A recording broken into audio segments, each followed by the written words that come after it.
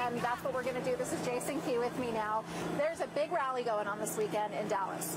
Yes, it's at the Reverchon Park, and it's a rally. It's going to have 14 trucks, I believe, and will be taking place from noon to 8. It's going to have live music. Several good bands will be there. It's a nice $10 admission. Children get in free. There's going to be activities for the children as well.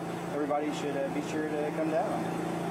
Can we go inside and just see what goes on in a food truck? Sure. Because I always picture it being like really crazy inside, because you got to make the food fast. And it can be, yeah. When we're at events, it can be real crazy. Yeah, let's go. I'll just go in.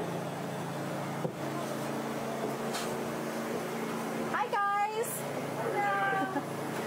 So yeah, this is the inside of our truck. It's like 100 degrees in here. It feels great. That is one of the challenging parts of a food truck, is the temperature. And these guys, it's a good weight loss program.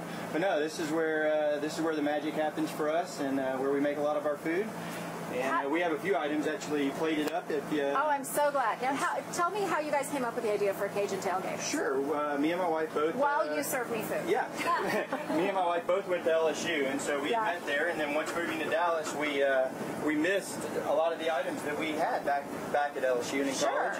So when given the opportunity, we jumped on it to start a Cajun food truck and to try to bring some of the flair that we had from tailgating before football games and things like that to Dallas. So what do we have here? Here we have our crawfish pistolet, which has actually been rated as one of the top 100 things to consume in Dallas. These are beignets. This is a chicken and sausage jambalaya, and then this is crawfish etouffee. Oh my goodness. Well, okay, I'm going to taste this one first. Yep, everything we do from scratch. Yeah.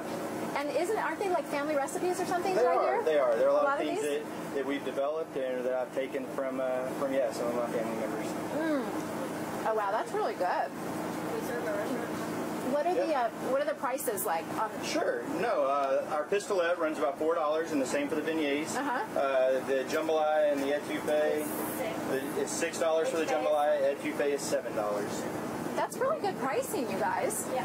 Very good. For what you're getting in terms of something homemade, that's what food trucks do. They give you an idea and the ability to sample a lot of different things and to try different food flair. Yeah, and I like that a lot of the food trucks now, like yours, are doing like more gourmet foods. You know, something interesting that's not just like a greasy burger or something. Absolutely.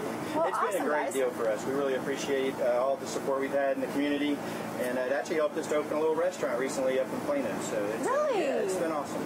Oh, good for you. Well, congratulations. Thanks for coming in today. I appreciate the opportunity. Thank you, especially for bringing in the food. Absolutely. I like that one.